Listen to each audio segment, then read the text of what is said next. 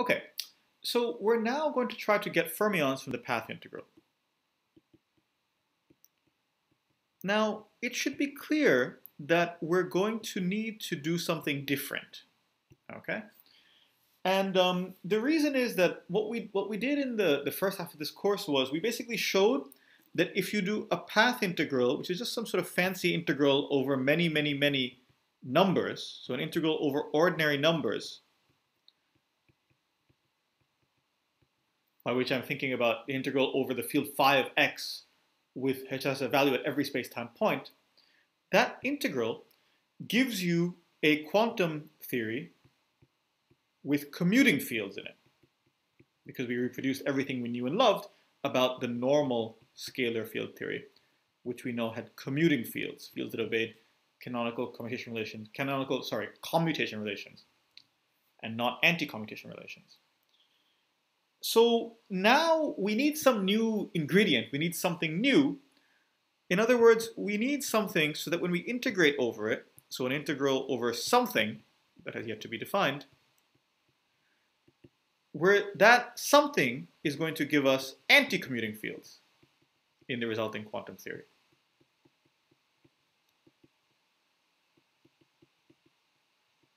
Okay.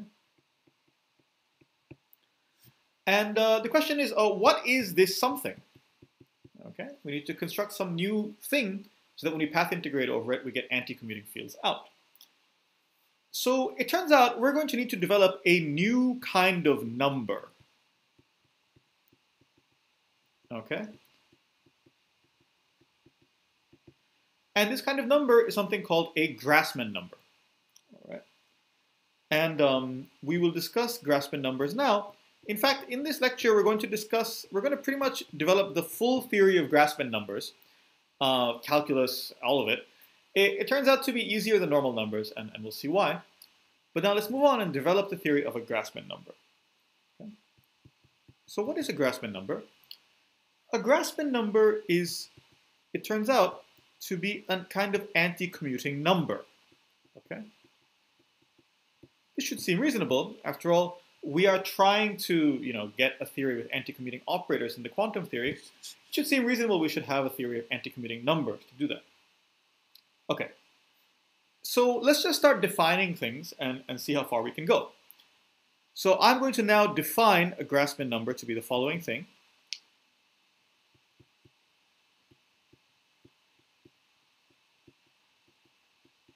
So a Grassman number are objects,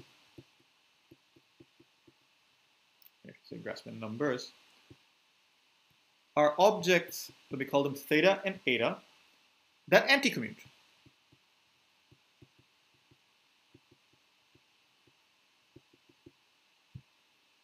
In other words, normal numbers, if you switch their order around, nothing happens. Grassman numbers I'm going to define in the following way. Theta times eta equals to minus eta times theta. Okay. That's it. That is their defining property. And now we're going to start with this axiom and see how far we can go. We're just going to keep pushing on it and develop the full math of Grassman numbers and how to manipulate them. Okay. So, and I want to stress these are just numbers, okay? They're not operators in a Hilbert space, they're just numbers. That's how you should think about them at this point. Right? Okay, so what does this mean? This means the square of any Grassman number is 0.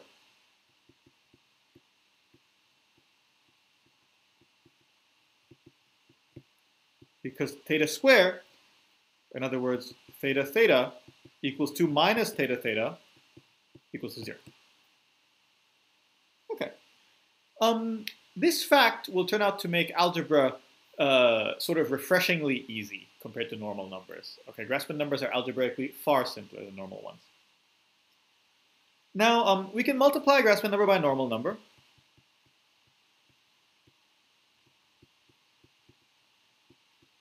In the normal way. Okay.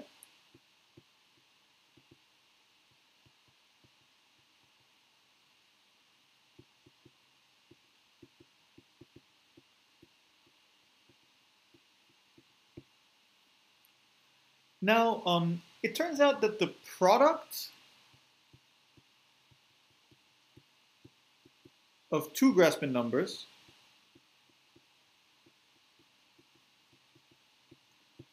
theta eta, this thing by itself commutes with another Grassman number.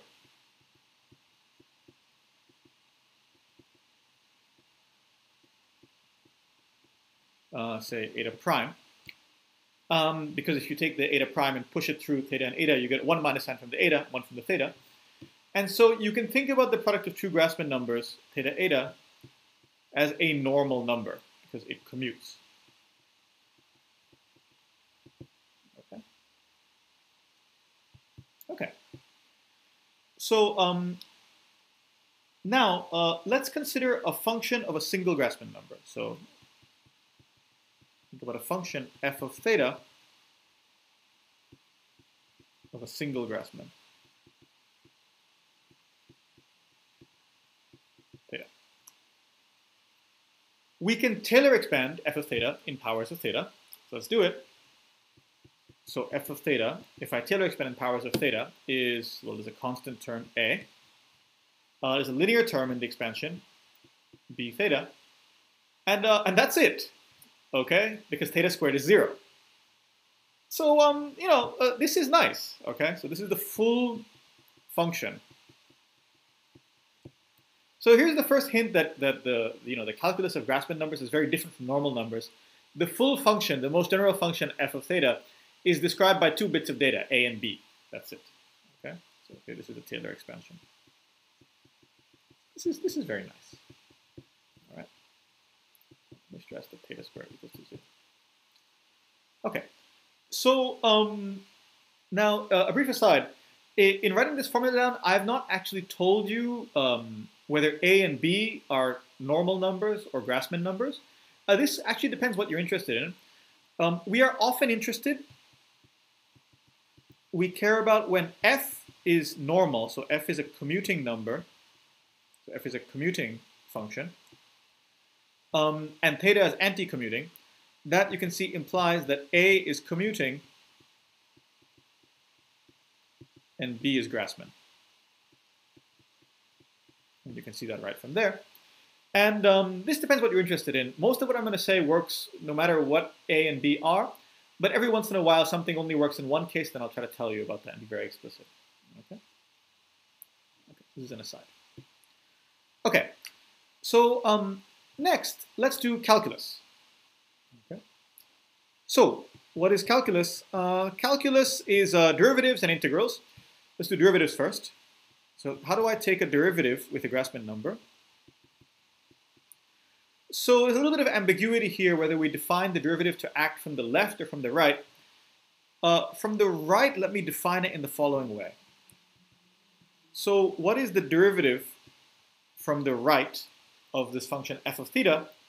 Well, look at it. It seems like you should probably pick off the linear piece, right? That seems like a good definition for a derivative. So indeed, f of theta, the derivative of f of theta from the right is defined to be b. Okay.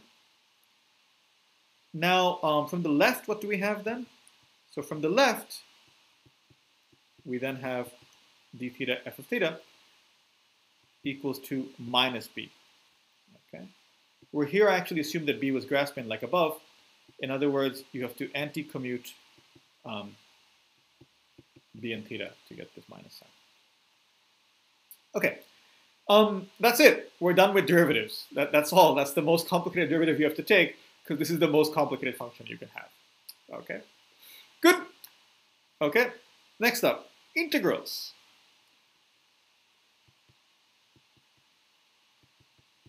This is important because our whole goal is going to be to stick a Grassman number into a path integral. So you have to know how to do integrals. Okay, so we really care about the analog of minus infinity to infinity. Okay, so the integral over the full range. That's a reasonable thing to do for normal numbers. For Grassman numbers, we don't really even know what range means. But let's try to figure out the analog of this, this definite integral over the whole range. Okay. So the sort of question I'm asking is, what is the integral d theta f of theta. In other words, what is the integral d theta of a plus b times theta? Okay, so how do we figure this out? So first of all, the integral should be linear in f. Okay? Which means it should be linear in a and b.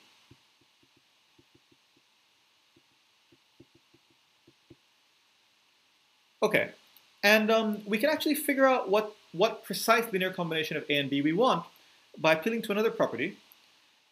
In all of our derivations of Ward identities, Gaussian integrals, blah, blah, blah, we often shifted the integration variable. So it would be nice if we could define Grassman integration to be invariant under shifting the integration variable.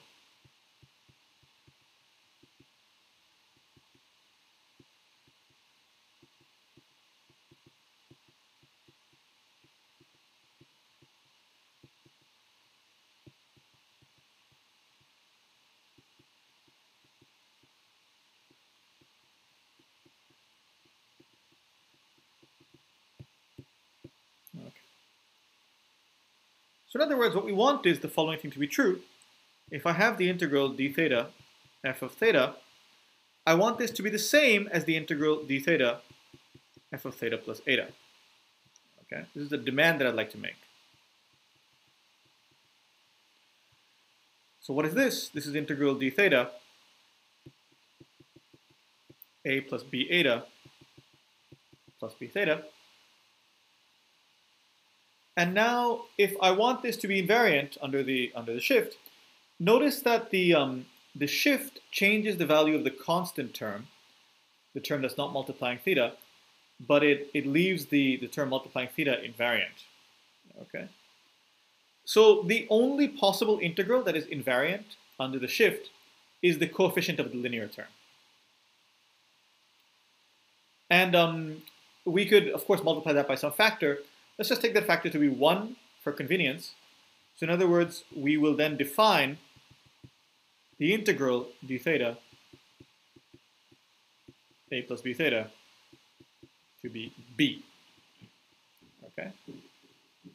This is the integral of this Grassman function, which is, again, I remind you, the most general function of one variable.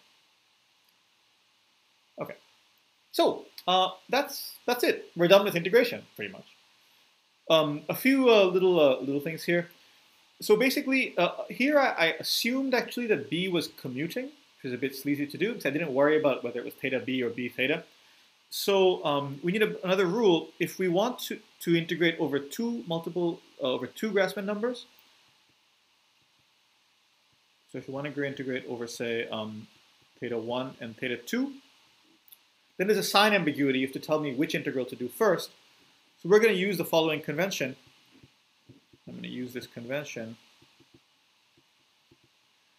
Integral d theta, integral d eta, eta theta equals to plus 1, and not minus 1.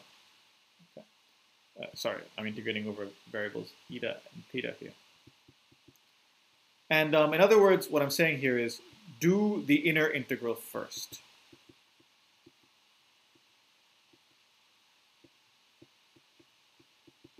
Okay. Okay. This is a sign convention that we need if we have if we're doing an integral over multiple Grassman variables.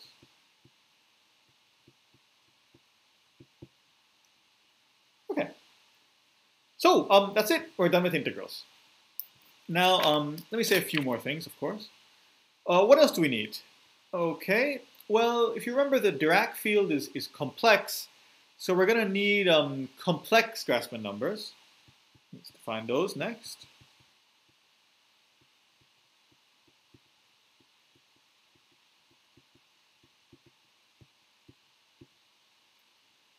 So we already have access to I, the imaginary unit, the thing that squares to -1. So we can define complex Grassman numbers the same way as we defined complex ordinary numbers. We're going to define them, complex Grassman numbers, in terms of their real and imaginary parts.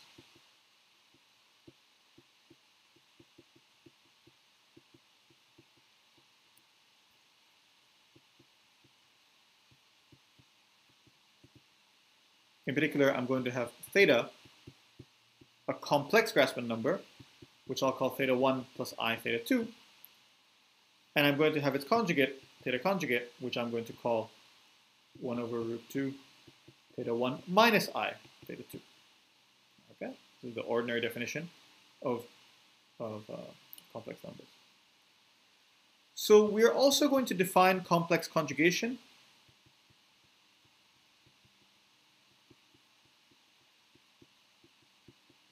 to reverse the order of products. What do I mean by that?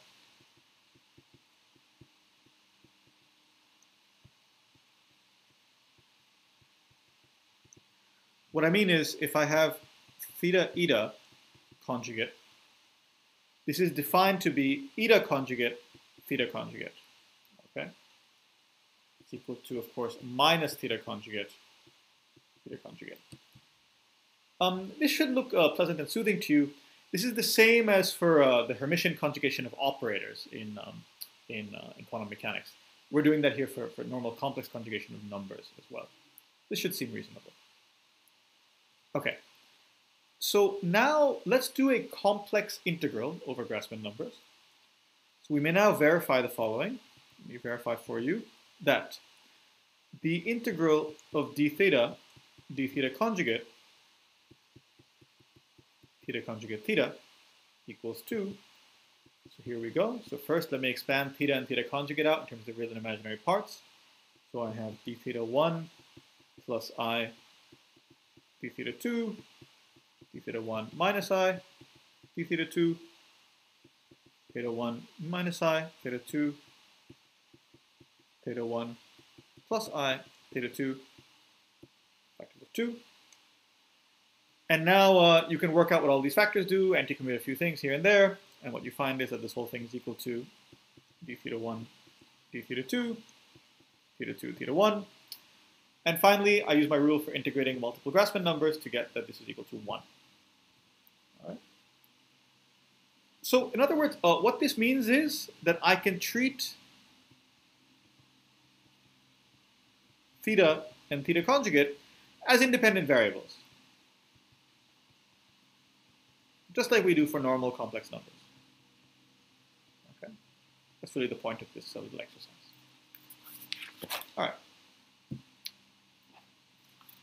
So now we've done integration, we have complex numbers. Let's now learn how to do a Gaussian Grassman integral.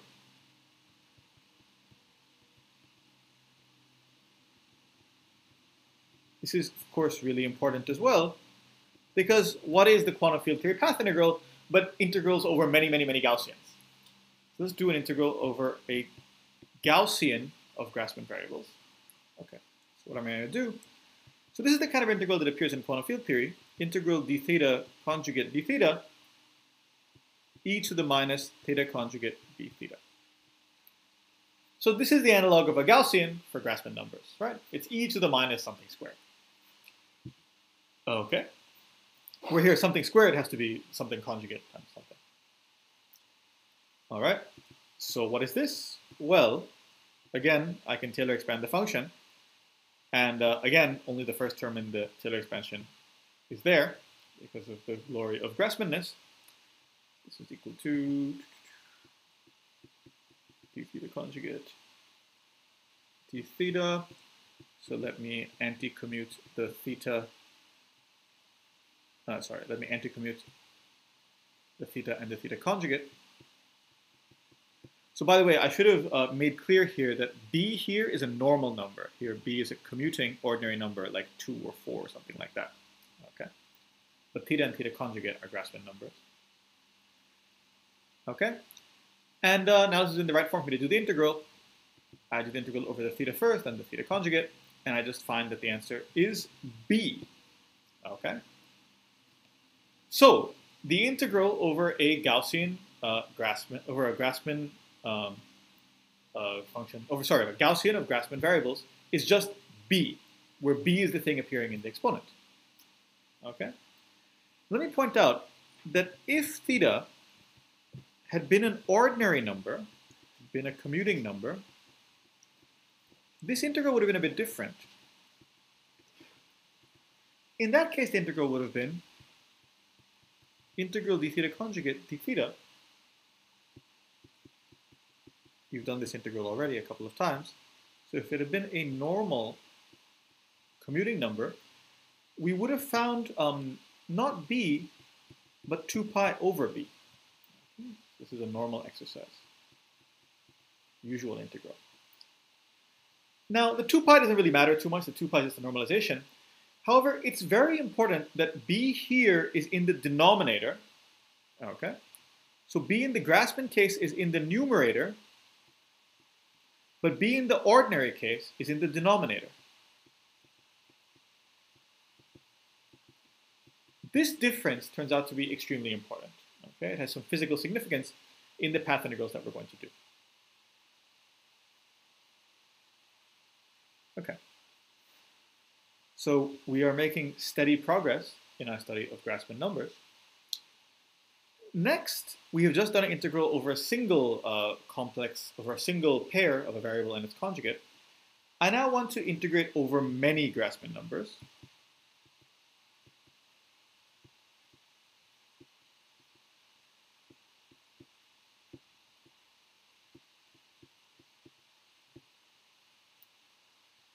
So let me introduce n Grassman variables.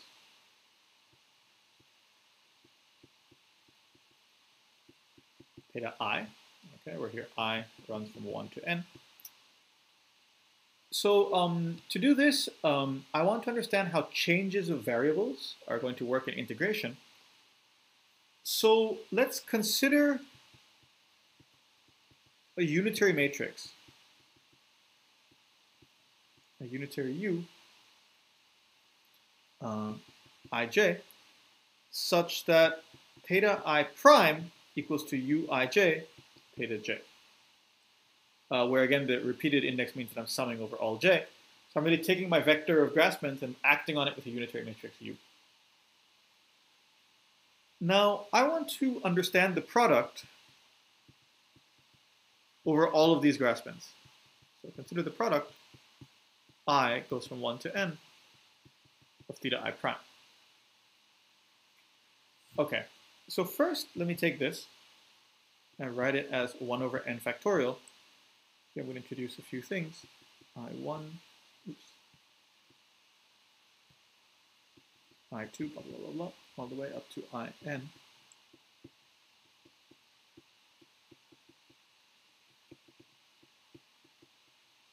Okay, so what have I done here? Rather than working out the product, here it was just a product over all of the Grassmans. Here I'm summing over all the different ways to order the Grassmans. And then I am, all these different orderings are of course equivalent up to a possible change of minus sign. This epsilon keeps track of all the minus signs that are there in this reordering. And then there are n factorial different ways to order them. This 1 over the n factorial takes care of that as well. Okay? So this is just a slightly more symmetric way to write the original product. Now, let me use this fact here to write each of these theta I primes in terms of theta i's. What do we get? We get here ui1 j1, theta j1, ui2 j2, theta j2, and so on and so forth, all the way up to uin jn, theta jn.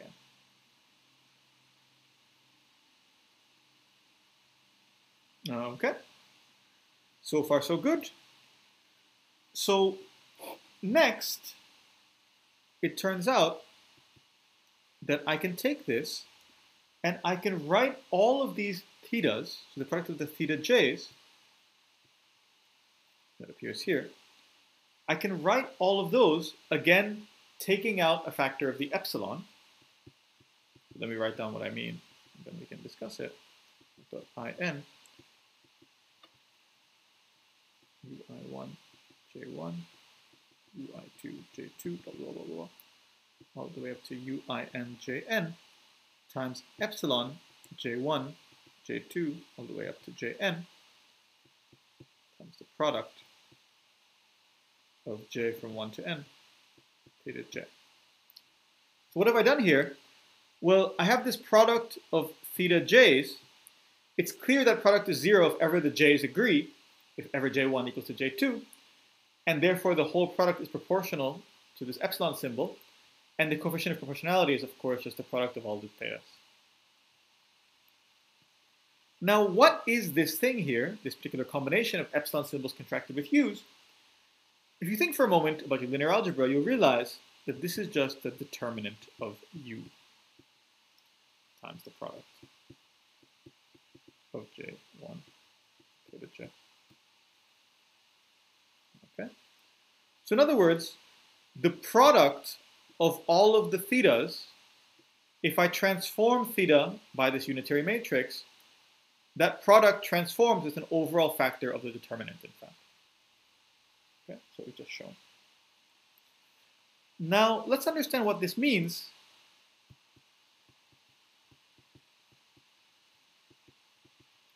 for integration.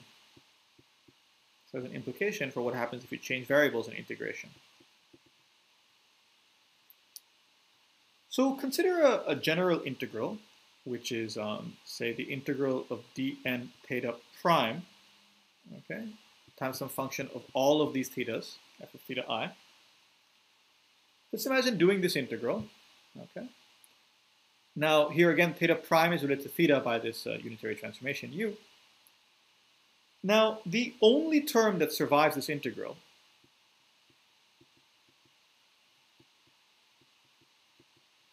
is the term in f, which is the product of all of the thetas.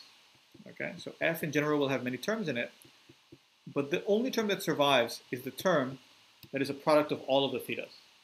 Okay? Anything else will be killed by the integral. Now, we can write this product of all the thetas in terms of the product of all the theta primes using this formula that we just derived with a factor of determinant of u in the denominator. And now we can just do the integral. Okay.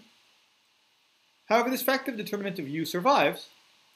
So in other words, what I've just convinced you is, or just told you is, that the integral d theta prime of f of theta equals to the integral over dn theta with a factor of determinant of u in the denominator. Okay. So again, this is over all of the variables.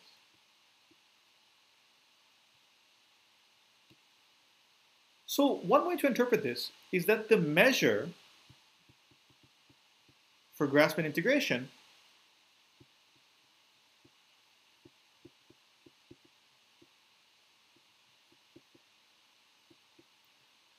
transforms in the opposite way that we are used to. Okay?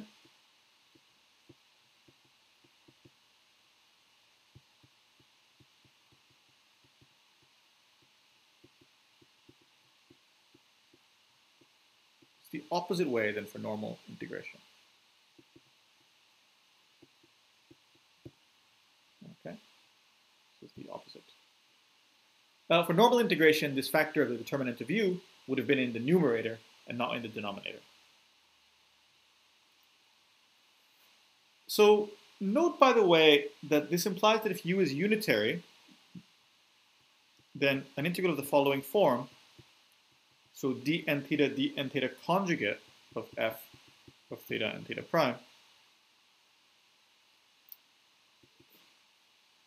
comes with a factor of determinant of u conjugate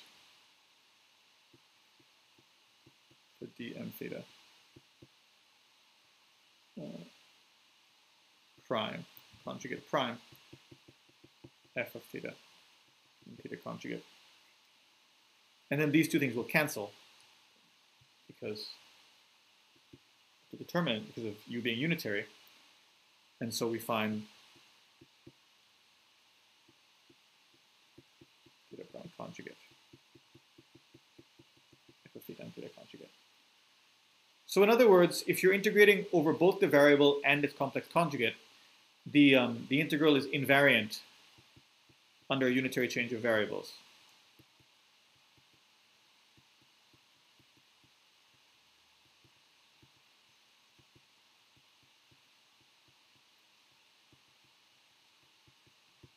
And that should be reassuring. Okay, that's a nice thing. Okay, so finally, having developed all this technology, we're finally ready to do our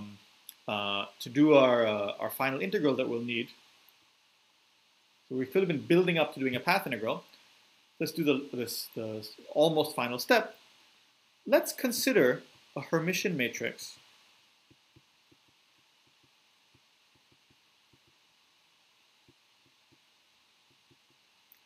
Bij and do the integral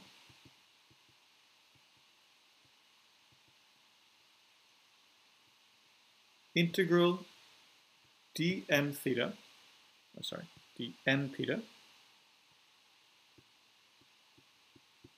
dn theta conjugate of the exponential of minus theta I Bij, theta j, where theta I is conjugated. Okay, so B is of course an n by n Hermitian matrix. This is very close to the Gaussian matrices that the Gaussian integrals will do in path integration. Because it's Hermitian, we can diagonalize it with a unitary transformation.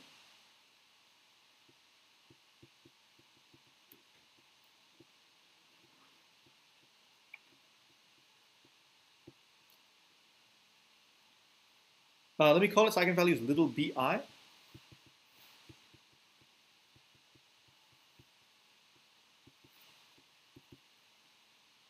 We then find that the integral dn theta conjugate times the exponential of minus theta I conjugate Bij theta j, in other words, the integral we started with,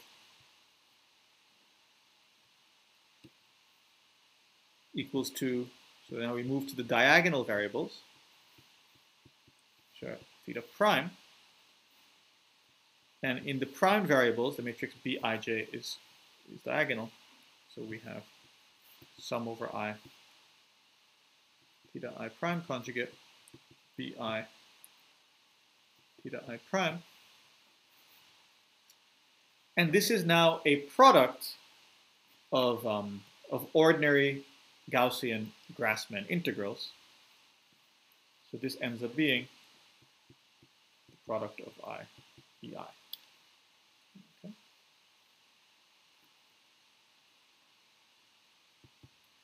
And this then is equal to the determinant of the Hermitian matrix B, because it's the product of all of the eigenvalues. Okay. So again, in normal integration,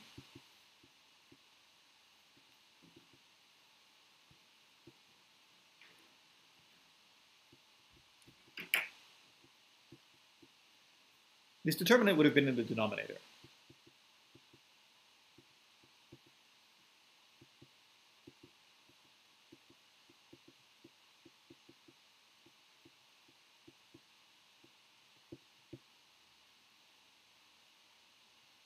In Grassman integration, it's in the numerator. Okay. Okay, so we finally have almost everything that we need. The final thing we require is a Gaussian integral in the presence of a linear term.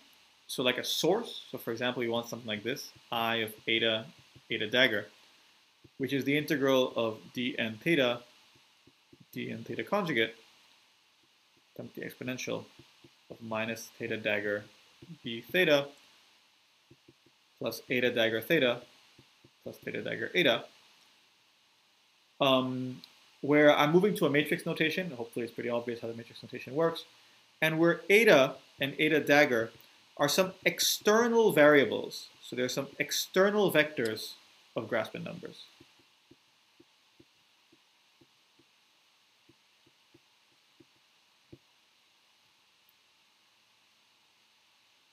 So now we know how to do this. We've done many integrals like this already. To do this, we shift theta to theta minus b inverse eta and shift theta dagger to theta dagger minus eta dagger b inverse. And this shift leaves the integral invariant because we carefully built our Grassman integration so that shifting variables of integration is okay, doesn't change the integral. And then plugging this back in here and going through some very simple steps, we can conclude that I of eta, eta dagger, is equal to the determinant of b times the exponential of plus eta dagger b inverse eta.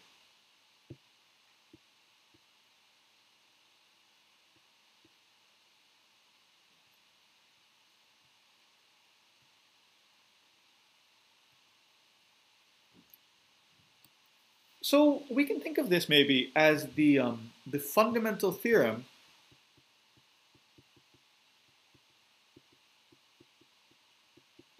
of QFT with fermions.